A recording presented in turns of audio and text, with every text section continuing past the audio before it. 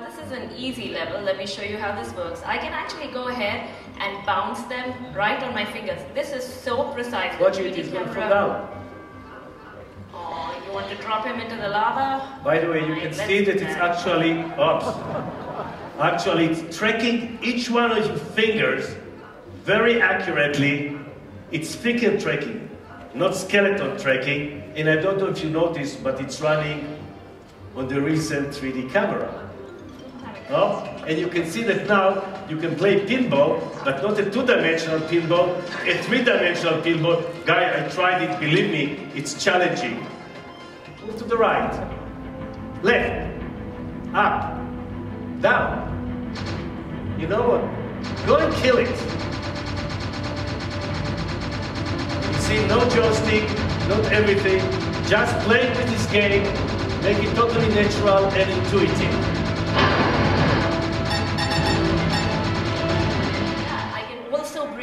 Real-world objects into this scene over here, and because of the depth camera, I can actually have them, be a part of my scene.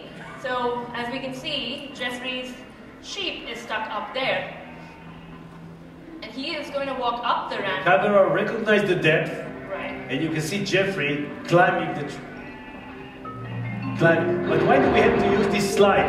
Can we do something which is more natural? Absolutely. So Riley, could I have you put your hand up here, please?